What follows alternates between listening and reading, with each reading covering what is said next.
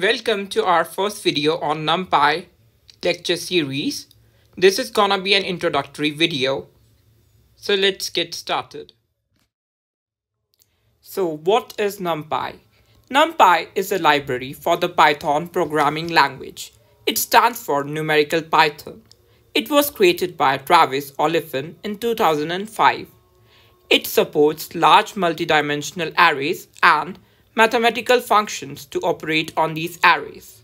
Now, the million-dollar question is, why use NumPy when we are able to process arrays with the help of Python lists? This is because Python lists do serve the purpose of arrays, but they are too slow to process. NumPy aims to provide an array object that is more faster than traditional Python lists. Arrays are very frequently used in data science, where speed and resources are very important. If we have a slow array, then it will affect the speed of the program and also increase the time in which the program is executed. Some of you must be wondering, what is data science? Data science is the branch of computer science that deals with storing, using, and analyzing data and deriving information from it. Now, let's move on to our next question. Why are NumPy arrays faster than lists? Let us look at the basic definition of an array. An array is a collection of homogeneous data types that are stored in contiguous memory locations. This is the definition that we are learning since kindergarten. So we all know that arrays are implemented with the help of lists in Python. Now, a Python list is a collection of data types stored in non-contiguous locations. So fetching elements from non-contiguous location takes more time. This is the reason why Python lists are slower and NumPy arrays are about 50 times faster than Python lists. Now let's look at the other benefits of NumPy.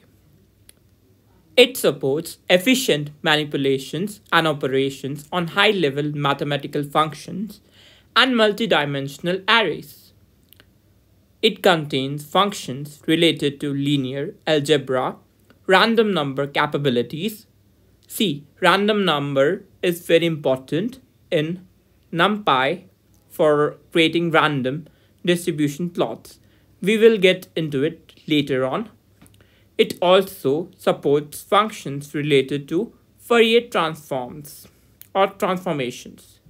It provides tools for integrating C and C++ code, etc. in Python. And NumPy is used mostly for scientific computing. Now, let's move forward to the actual coding part. First of all, let me teach you how to install NumPy on your system. Here I'm using a MacBook and I have my pip installer package already installed. So I'm just going to write pip install NumPy and hit enter button. So I have NumPy already installed on my system, so it's showing requirement already satisfied. But in your system, it will process for some time and download the essential modules. Now, let me just get started with Python on 3 and hit enter button. Now, I need to import NumPy. So for that, I'm going to write import NumPy as np and hit enter. Now we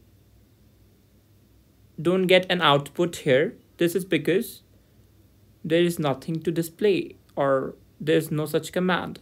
Now I'm going to create an array, arr equal to np dot array, and I'm going to pass a Python list, that is 1 2 3 4 5. So I have passed a list. You can give any values, that doesn't matter. Now I've successfully created an array. Now I want to print this array. For that I need to write print bracket arr and hit enter. So we have successfully created and displayed an array. Now some of you must be wondering, why did we import numpy or numpy as np? Now let's see if we import it directly without giving it a nickname or a pseudonym. So I'll just go back to Python 3, type Python 3 and hit enter. And now I'll import numpy by writing import numpy, hitting enter, and then creating an array again, that is arr or array name equals to numpy dot array, and passing a Python list to it.